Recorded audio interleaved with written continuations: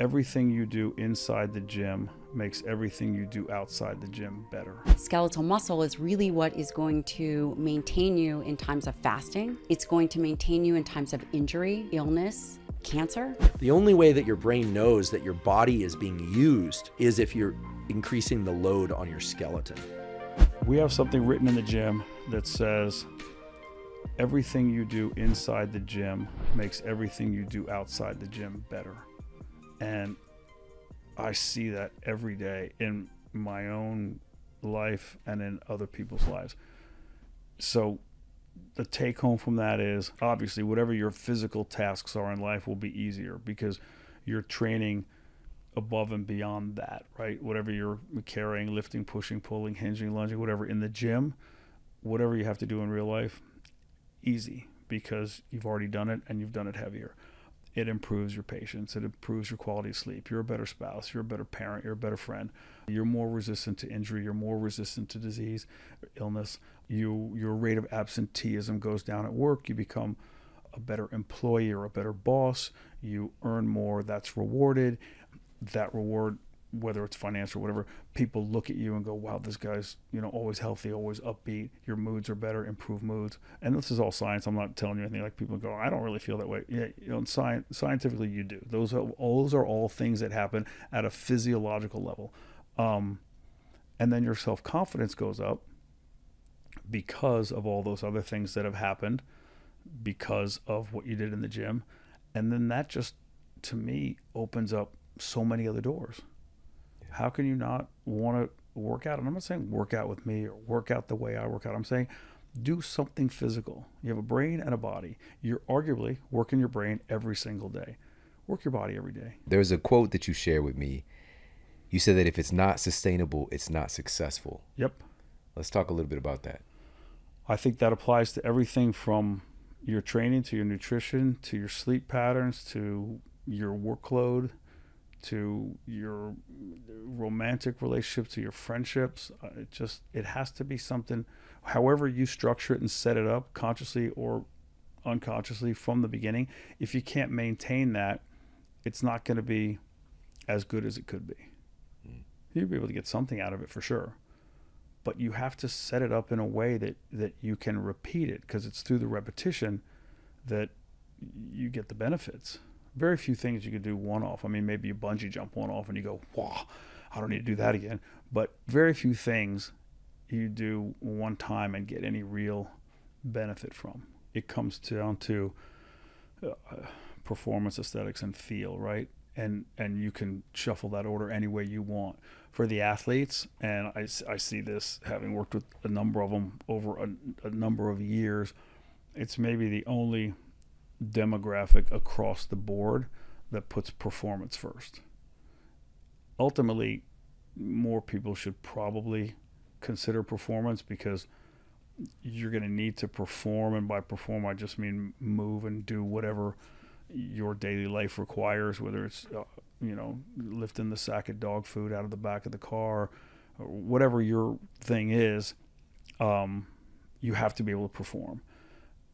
Looks, we're a very visual society. I mean, driving over here, I saw billboards, I saw things on the side of buses, I saw people in t-shirts, all on some level highlighting the body beautiful, whatever that is, from that marketer or that advertiser or that person wearing that shirt's standpoint, right? That's so we can't say, oh, I don't care what I look like. No, we all care on some level. That's why we have mirrors, right? You looked in that mirror. Everybody in here looked in that mirror today. Some maybe for a lot longer than others, but you do care about that. And that's not just this. We do care. We may not do anything about it, but ultimately we all want to look good. We all want to present our best self for whatever reason, and that's a whole nother book. And the other one is for feel.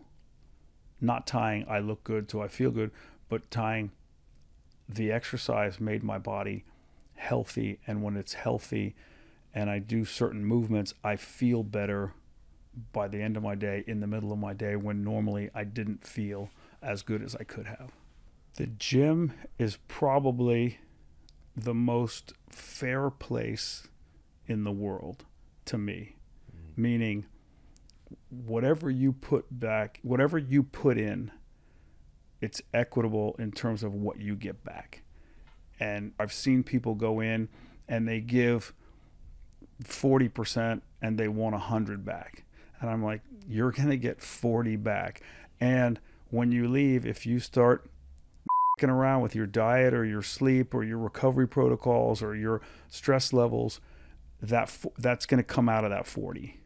So you have to me, you go in and you give 100, which doesn't mean every workout, looks like a Rocky montage, but it means every workout you got to give 100% of whatever you have that day. And we don't all come in at 100% every day. That goes from pro athletes to Academy Award winners. You just don't. So you have to give 100% of whatever your 100 is that day. And you will get that back every single time. Muscle is the amino acid reservoir.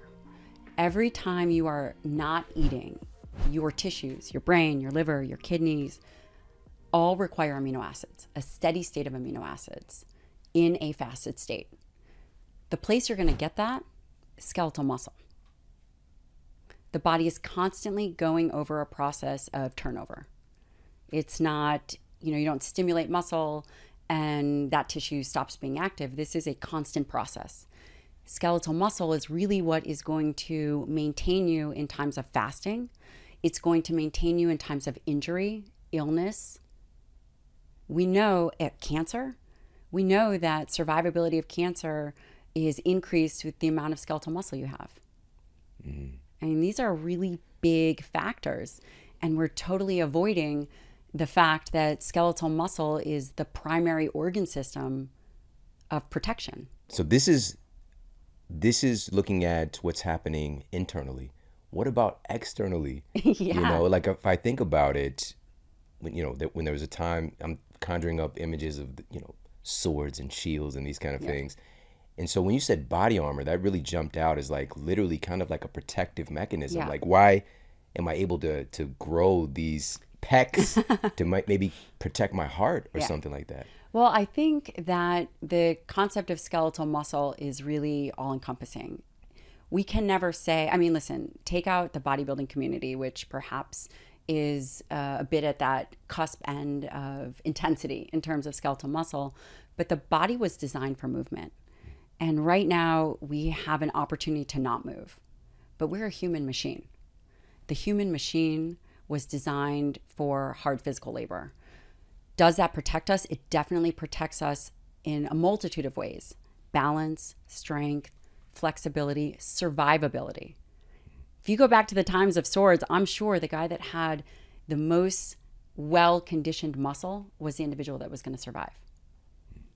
I, of course, this is just my perspective. I wasn't around during that time, but when we think about survivability, skeletal muscle, while not easy to put on, requires time and attention and dietary changes, right? You can't eat the way you did in your youth when you are primed for anabolic growth.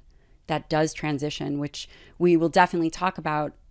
And that goes to the point of why protein restriction is so dangerous for an aging population, because as we age, as we think about protecting our body armor, that amino acid reservoir, and there's so many things that we're going to talk about as it relates to skeletal muscle. Number one, the fact that it allows us to aid in protein turnover, which is ongoing, but also skeletal muscle, there's so many things. Skeletal muscle is one of the primary sites of insulin resistance. And we cannot go one day without hearing about insulin resistance.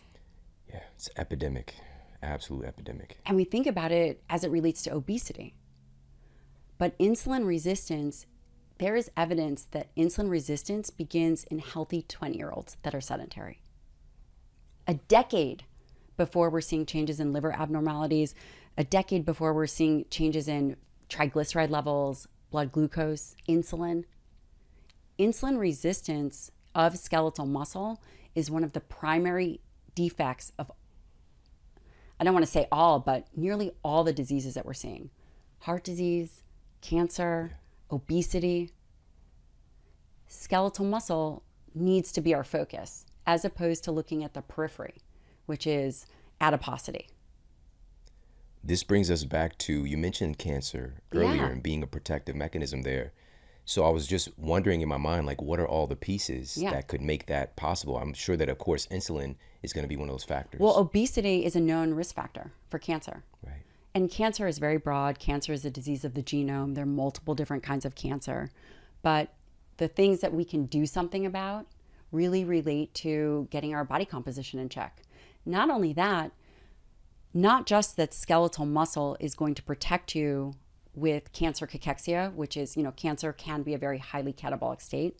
And we've seen, individuals who are going through chemo or who have cancer, in a clinic, when someone has rapid weight loss, I mean, one of the things that you think is cancer.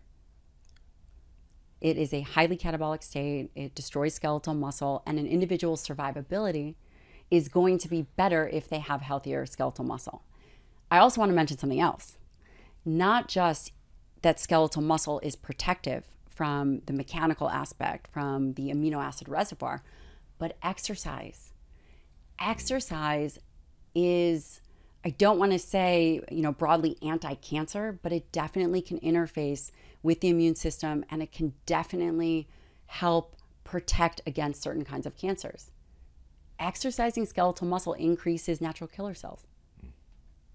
It increases an interface with the immune system and with the inflammation in the body. It counterbalances inflammatory mechanisms in the body. It's so powerful, and it's so simple. It's so simple. And what we really need to do is, how do we bridge the gap between fitness professionals and medical professionals? Right now, when we think about skeletal muscle, oftentimes we think about physical fitness. Physical fitness is incredibly important. And the way I think that we think about it is a bit simplified, because we really need to bring it into an interface of medicine. Movement is medicine. Muscle is medicine. Do we have an obesity crisis? Yes. But what we really have is a muscle crisis. If you look at brain function and longevity, it's very clear that the body is informing the brain about the status of your entire being, okay? And I truly mean that in the non-mystical sense. When we do load-bearing exercise of any kind, could even be air squats for some people, but if they're doing any kind of resistance training with weights or machines or body weight, there are actually hormones that are secreted from our bones. This is wild. There's things called, like osteonectin is an example of one, that are secreted, that go to the brain that enhance the survival and the function of neurons, of nerve cells in the brain. And at first, when I heard this, I thought, this is crazy. The bones are making hormones, but it makes perfect sense. The skeleton is a very important system in our body. How do the areas of the brain that control movement, how do the areas of the brain that control learning, how do they know whether or not you are still moving or not? Well, they could know because your heart is beating, but maybe your heart's beating really fast because you're stressed out about something. The only way that your brain knows that your body is being used and that your brain needs to continue to adapt and to stay strong is if you're increasing the load on your skeleton. And if you look at cognitive decline and loss of memory and things over time, and you look at bodily function and the loss of certain functions, what you find is that there are these weird things that are correlated with brain longevity. And some of them include, for instance, the ability to jump and land. Right. I was talking to my mother's in her, sorry, Mom. She's in her mid 70s now. And we were talking about this because she said, I want to stay healthy. I want to keep my brain healthy. And I said, well, can you jump up and land? And she said, what are you talking about? That's crazy. And I said, can you jump up and land? I didn't want her to hurt herself. And we were talking about this. A lot of people, as they age, get injuries, hip injuries that take them out of commission. The ability to jump, not huge distances, right? But to jump and land and be stable doing that. Obviously, you don't want people harming themselves. That's correlated with brain longevity and body longevity. What is it? Well, it's not just about shuffling around. It's because the bones are taking that impact. So when we weight train, we provide load forces onto the bones. The bones send signals to the nervous system and to the brain, and so there's brain longevity. So that's it's a roundabout but very mechanistic way of answering your question, that indeed when our body is strengthened, our brain gets better at the neuronal health level. Now, in terms of resilience, which I think, and our capacity to deal with stress, this is an interesting one.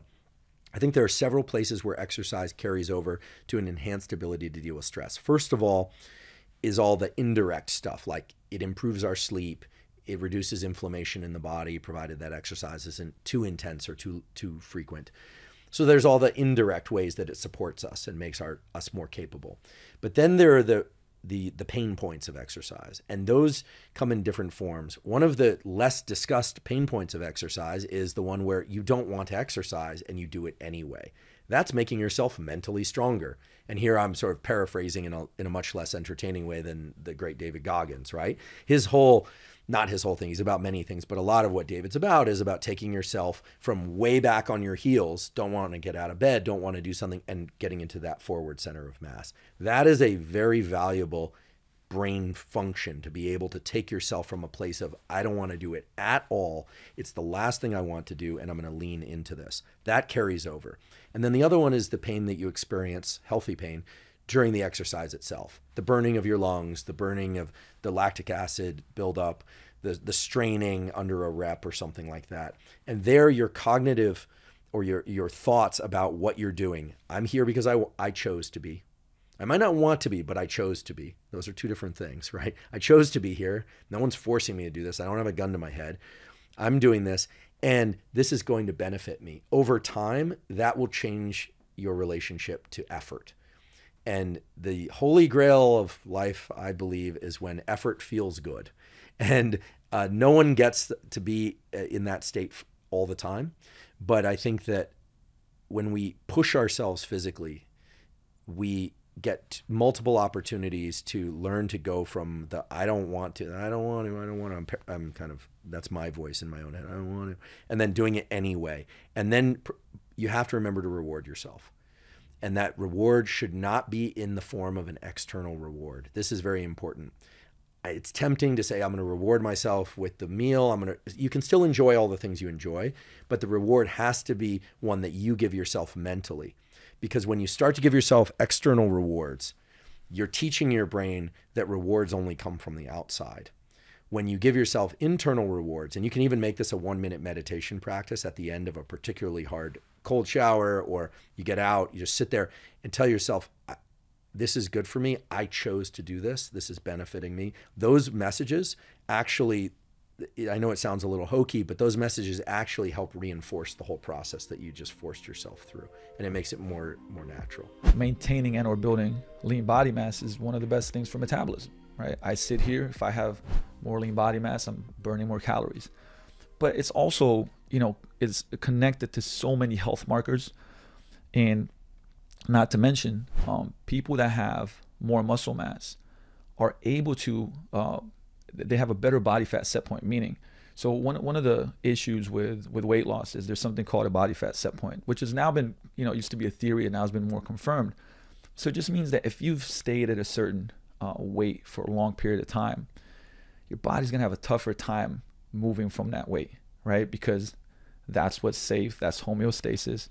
So if you go up or down too much, but especially down, it's going to be like, whoa, survival, like this is not good. And then the hormone leptin is almost like a thermostat, right? It's a thermostat in the sense of if you drop, it's going to basically reduce the temperature so that we kind of come back, right? If we go up, so it's going to regulate it because it wants you to stay in that homeostasis. Exercise and strength training has been proven to be able to adjust that, or should I say like help with that. So if you drop weight and you strength train, your body will have an easier time staying at that lower weight, right? And there's been a lot of studies done around that. Enough to confirm, like, first of all, like this is something you have to do, right? Now, what does strength training look like? I mean, it's obviously depends how much do you want to improve your performance and put on muscle, but any person that wants to be healthier, lose weight, be fitter long-term, should be doing some form of exercise and strength training. Like that's been proven across the board. And a lot of times people will say, okay, Luca, what if you had a template, and obviously everything's different for everybody, but if you had a template, I had a great conversation with Dr. Andy Galpin about this, but what would it be? I said, well, one, you should strength train 2 to 3 days a week, right? So somewhere in that range. You should do something fast 1 day a week, regardless of your age, what your goals are. And I'm going to touch on that one because I think that's one that's missed out a lot on, right?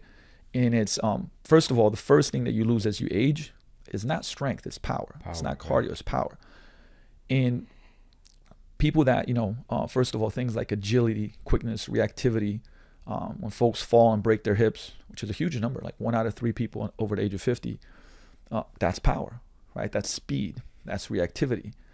And it's almost like there's this fear of it, right? Oh, as I get older, I shouldn't be doing that. But it's actually like, no, you should. Now, it might look different for, you know, if I'm doing box jumps and full-blown sprints and we have somebody that's 55, maybe even 60, they may not be doing the same thing. But you know what? They could be throwing a medicine ball explosively for them. They could be pushing a sled fast. They could be, we'll do, you know, card throws. Like I'll throw cards and obviously they get all wonky. They're going to try to catch them. Tennis ball drills, speed ladder drills. For them, that's going to be fast. And they can still improve that speed and they can still, I would say, work on that so that they don't lose it. Like you don't use it, you lose it, right? Yeah. And I mean, great example is like my dad has Parkinson's, the onset of it. He goes and he boxes, right? So he does these speed ladder drills. And, you know, the doctor was like, I don't know what you're doing, but whatever you're doing, man, it's like it's keeping it at bay. And so that, like, speed is such an important factor of it. So once a week at least, you should be doing something fast. Once a week, you should get your heart rate up high for whatever that is for you. So think hard conditioning, right? I like to do that heart rate monitoring. So do something, you know, fast, explosive for whatever that person is, get the heart rate high, let it drop back down. I know this is basics, but this is definitely a template of it. Once a week, do something for a longer duration of time on cardio, but not as high of intensity. And I would say probably more like once to twice a week on that front. And always making sure that you work on quality movement. You know, and even in the last show, we kind of dove pretty deep into that as far as movement hygiene, mobility. I mean, that's extremely important because my philosophy is always move well, move more, move strong, move fast, right? But it starts with move well. If you don't move well and then you add more volume, you add more load on top of that, you add speed, you're just going to speed up dysfunction, right? So if have a horrible posture and I don't first, you know, improve my mobility and move well, guess what's going to happen? Right? I'm going to load that and something's going to go off. My neck, my shoulder, my low back, something's going to break down. So when it comes to exercise, I really, really like that template because if you strength train 2 to 3 days a week, you do a little longer distance, or should I say longer duration cardio, which can be a lot of different things, about, you know, 2 days a week. You do speed training once a week, and you do 1, maybe 2 sessions with higher intensity heart rates. That's a pretty damn good model right there, right? And the reason I say this to this many times is because somebody that's just starting off, hey, 2 strength sessions, you know, and 1 speed session and 1 cardio session, great. And you can do it in the same day. For example, I could do speed training and then afterwards do high intensity intervals, right? Those couple together pretty well. I could do a strength session and then afterwards do some longer duration, right? There's ways to piece it together. It doesn't have to be somebody's going like, hold on, so I got to train 8 days a week. Like, no. Like, but I'm saying that type of stimulus, right? That type of stimulus. We live in an age where you need to, you know, we only have so much time. So if you have an hour, I could do, you know, a quality warm up for 10 minutes, do strength training for 30, 40 minutes, and finish off with some type of, you know, high intensity conditioning for 15, and that's an hour and 5 minutes. But I've now knocked out a couple of those variables inside of that training session.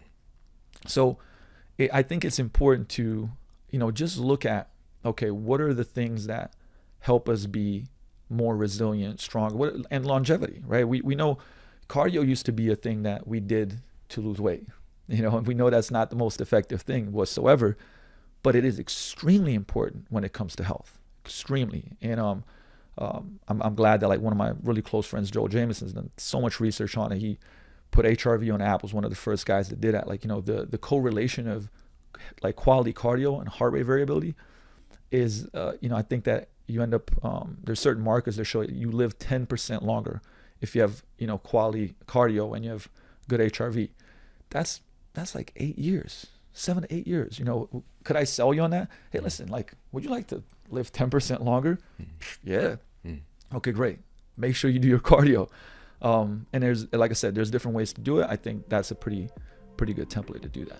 I feel like so many people don't understand the effect that exercise has on mental health and on belonging and on resilience, and that it's so profound. I mean, you said it's what our genes expect from us, that when we move on a regular basis, when we are active, we are able to access the parts of our human nature that help us thrive and that literally produce joy and allow us to experience joy and meaning. It sensitizes your brain to pleasure. There's like nothing you can do that actually changes the structure and function of your reward system the way that exercise seems to do it, and that it teaches your brain to expect things to be pleasurable, and it enhances your brain's capacity to enjoy everything from good food and a beautiful sunset to interactions with your kids or with your friends to anything that we find pleasurable. It actually, it amps up your reward system. It makes it more robust and responsive. Like endorphins work better, you know, endocannabinoids work better. And like I said, I've literally never seen anything in the research that has that effect on the brain other than deep brain stimulation, where you literally have to like surgically implant an electrode into your reward system and wear like a pacemaker for your brain. And that, you know, it's one of the cutting edge treatments for depression. And it may also help people recover from addiction, because addiction can really mess with your reward system.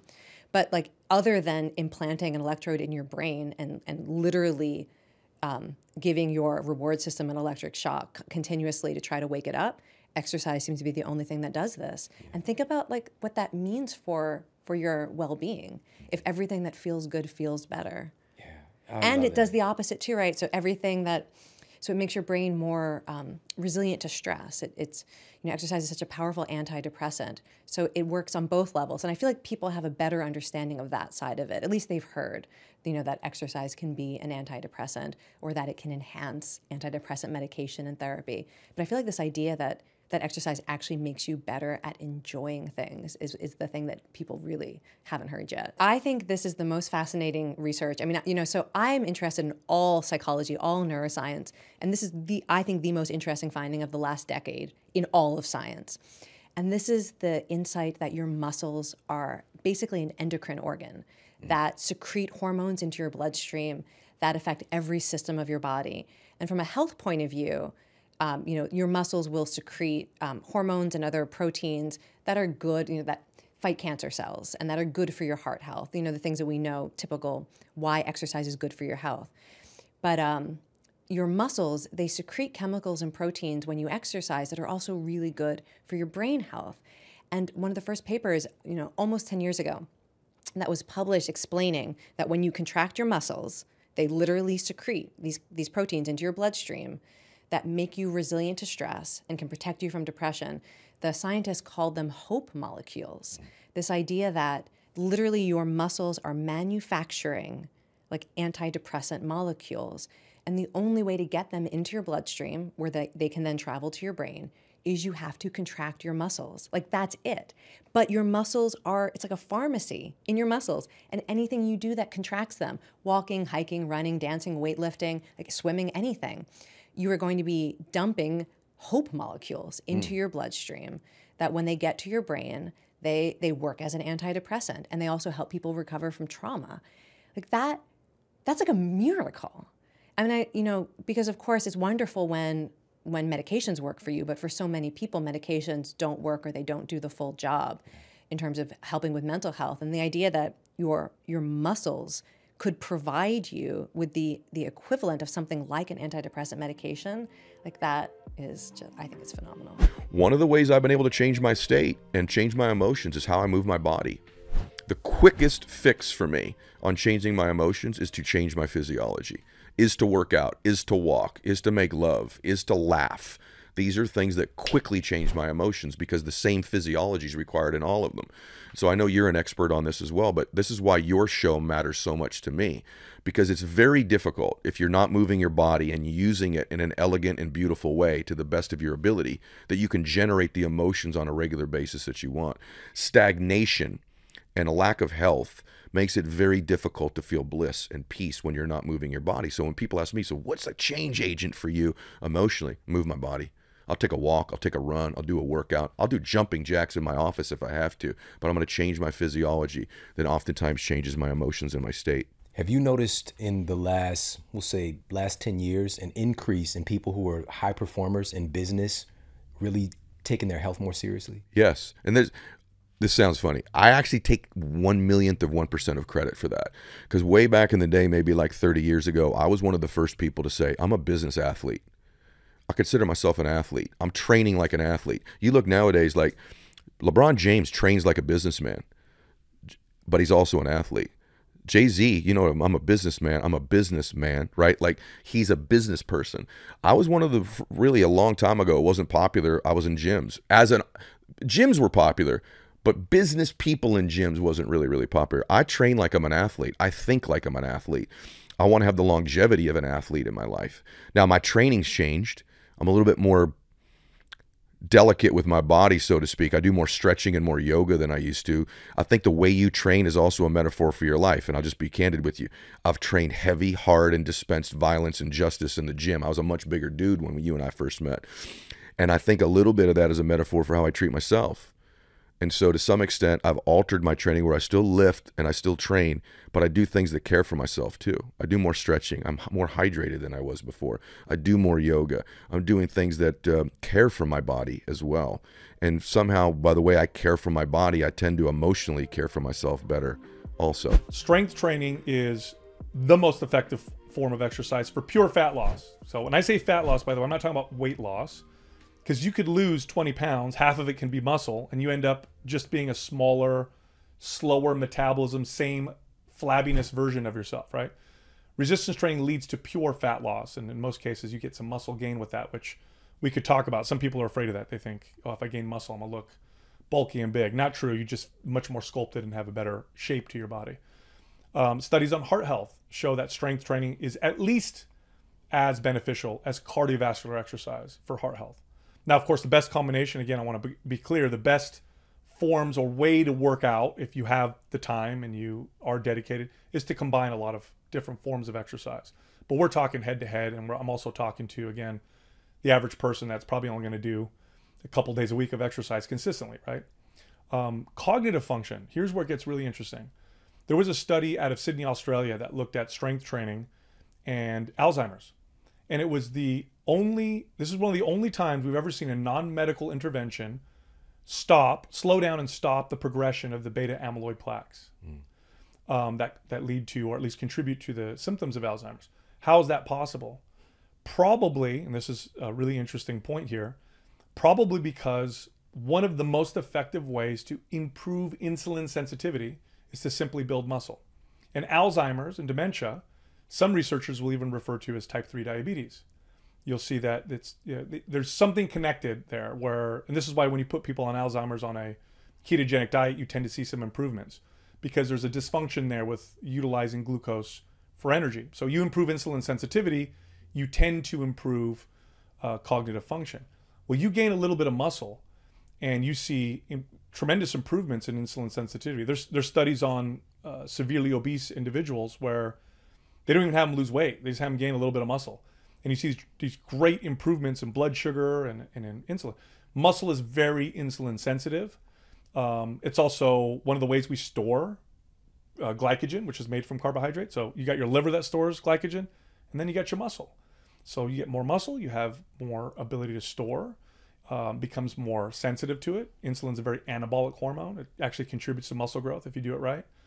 So, and there's so much more, but we now finally have studies coming out that are showing, like, wait a minute. One of my favorites is the strength studies that show how a simple strength test, like a grip test, that simple test right there will predict all-cause mortality better than almost any other single metric. So like you could compare it to cholesterol or blood pressure or other metrics, and a grip test is more accurate in terms of all-cause mortality. So strength is very important for longevity. Muscle is very protective.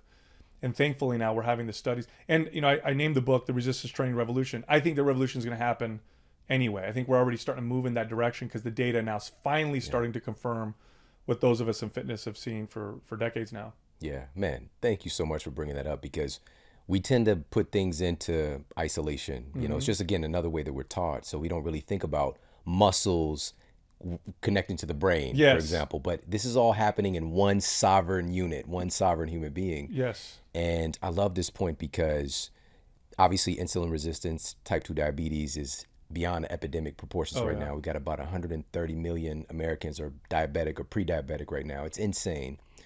But we're also looking at Alzheimer's is now number 6. It's the 6th leading cause of death in the United States.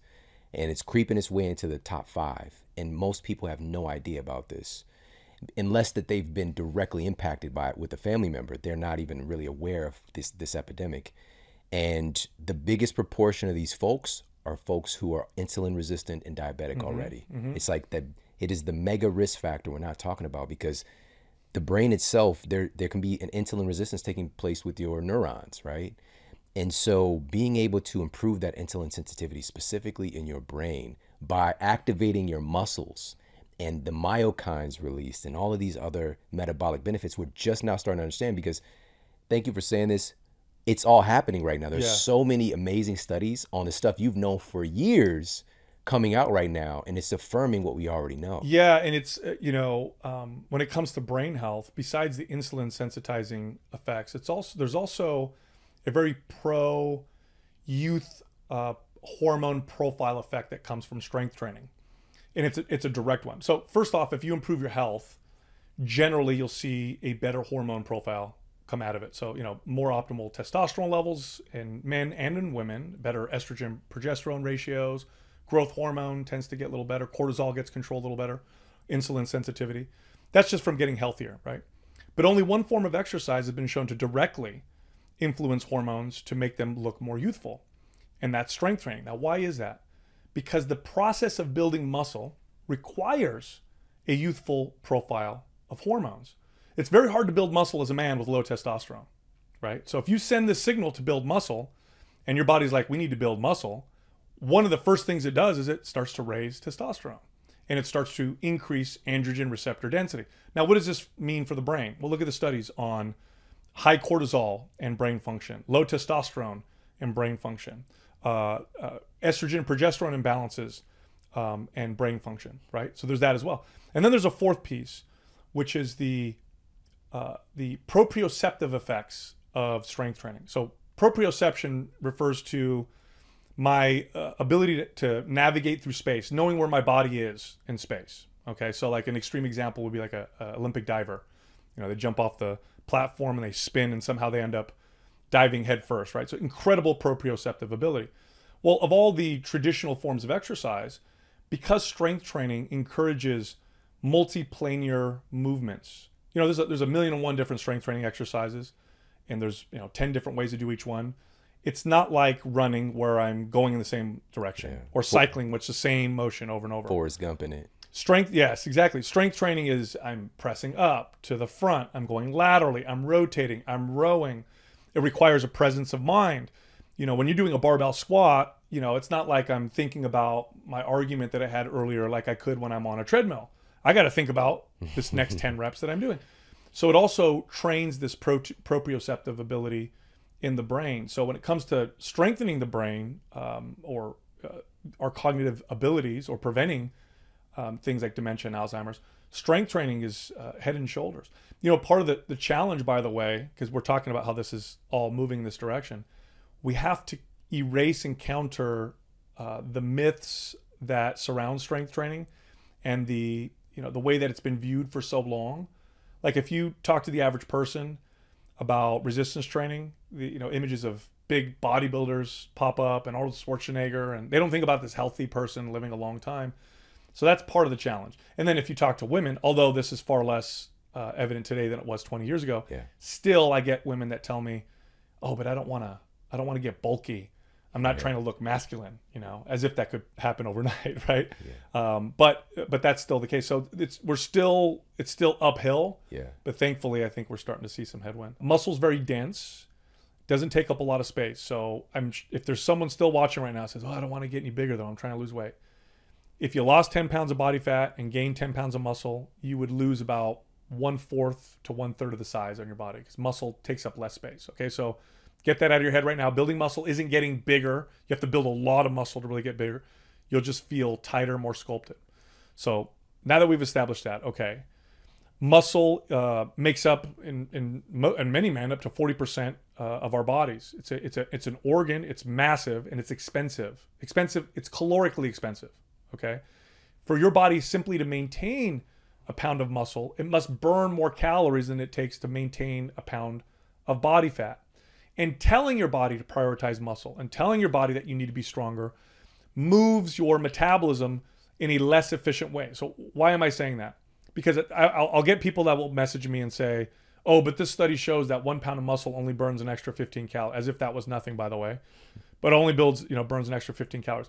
It's way more complex than that. The human metabolism, or mammalian metabolism, is one of the most complex things that we've identified, probably second to the brain. You have a range of calories that your body will burn with your current lean body mass, meaning you don't have to gain more or lose muscle. There's a range.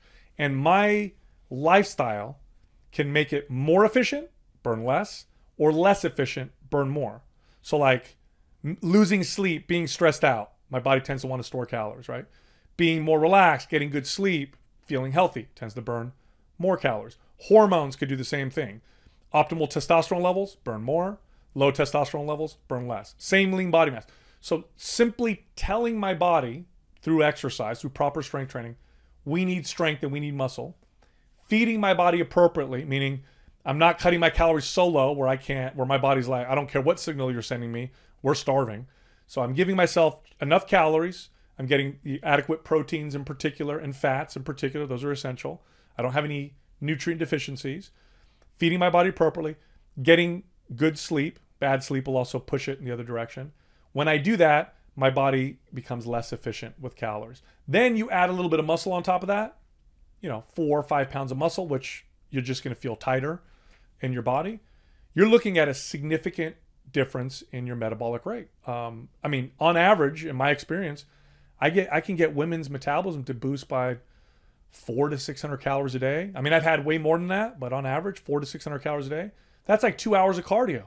This is not talked about. No. This is not talked about because, again, going to a conventional university, this calories in, calories out paradigm, which is, again, this is very simplistic. We're not looking at all the mechanistic things that control how your body's processing these calories. That's right. You just shared an example of literally shifting somebody's metabolism to the point that they're just naturally burning more calories. Like I said, 400 to 600 would be my average with a female client. That's 2 hours of cardio. Imagine if you burn the calories of doing 2 hours of cardio every day, but you're not. Just automatic. You just burn them, right? Just on automatic. With men, it's usually, I've seen, between 600 to 800. So you can do this with yourself. You just have to send the right signals to your body. If you send the wrong signals, you go in the opposite direction. You don't want to be in a position where you lose weight and you're eating half as much as you were before. Now you're going to maintain it plus do all this extra activities. It's not going to happen. It's impossible to disentangle the decline in fertility with the commensurate decline in testosterone. They're totally related in both men and women, actually. So fertility is impacted by testosterone in both genders. But yeah, a recent analysis in 102,000 people in Israel, men, over the past 16 years found testosterone levels, and it's important to recognize this, age and obesity independent, right? That there was a 37% decline in testosterone levels of men in their reproductive years. So men between the ages of 15 and 30. So that's almost a 50% drop, 37%. And I think it's important for people to recognize, sometimes when we speak of testosterone, there's this association with toxic masculinity and this. We're not promoting that. We're promoting health. For men, testosterone is linked with muscle mass. If you don't have muscle mass, where's the glucose that you're having in your kombucha gonna go? Muscle is a major glucose sponge. It's where 80% of post-meal glucose is deposited in muscle. Muscle's what's going to help you get out of bed when you're older. Muscle's gonna help, your heart is a muscle. So if you don't have healthy muscle, you don't have a healthy life for both men and women. And so I think this is really important. Low testosterone levels are linked with Alzheimer's, dementia in men as they get older, cardiovascular disease, all-cause mortality. So it's impossible to disentangle healthy, normal testosterone levels from health. And again, we're seeing this massive decline. And I think part of it, of course, is the environment. A big part of it is obesity and so forth. But there is this other sort of what factor. What is it in the literature? Because again, there's this obesity independent effect. All that being said, obese people, diabetic people, people who unfortunately suffer from chronic diseases like sleep apnea and sleep disordered breathing have lower testosterone levels than people who don't. But as you talked about, a simple fix that all of us should be striving for is just walking, both men and women. But this study found, I want to say it was like 400 men, or maybe it was more like 1,000, in that ballpark. The study just came out in the summer of this year, found that men who walk north of 8,000 steps per day, and they controlled for all these other variables in the statistical analysis, have higher levels of testosterone compared to men who don't walk 8,000 steps per day. And there's like a linear progressive stepwise increase. So let's say one day you only walk 4,000, but try to get at least 8,000 steps per day. And mechanistically, they don't know why that is. Is it because walking is linked with less belly fat, better insulin sensitivity? Who cares? But the point is that you need to walk, you know? And that being said, there was another study that just came out in 329,000 people, and they looked at all sorts of diseases and found, again, walking is one of the best ways to prevent obesity, hypertension, sleep apnea, type 1 and type 2 diabetes. Depression was a big one. So again, people who walk between 8 and 10,000 steps per day have a significantly lower chance of developing the most common conditions and ailments that people go to the doctor for. So it's like, how many physicians are writing a prescription? Hey, Sally, I know you have sleep apnea. I know you're depressed. I know you're obese. Here, walk 10,000 steps per day. But literally the scientific research in 320, this wasn't like 30 people, 329,000 people in this particular study, and it was published in Nature. So yeah, I think, you know, my general rule is space out the walking as well. So 2,000 steps before breakfast, which is doable. Even if you have kids, bring your kid with you. Like my daughter and I, we walk to school and she loves it. She's talking, Dad, you know. It's just great. You're entraining your body's circadian clock system, getting light into the retina, all of that. And so just space it out. Do 3,000, you know, or sorry, 2,000 before breakfast. Or, you know, after lunch is a good time to walk, especially if people feel that post-meal kind of lethargy and they get tired. Part of that is a reactive hypoglycemia. Blood sugar goes up, insulin goes up, and then blood sugar goes down and you feel lethargic. And so a great way to sort of blunt that is just to take a walk. Hey, if you like this video, make sure to check out this video right here. What if I told you these are diseases of skeletal muscle first? And that obesity, diabetes, heart disease, cardiovascular disease begin in skeletal muscle first. Insulin resistance begins in skeletal muscle first. And if we care about root cause medicine, then we have to care about skeletal muscle.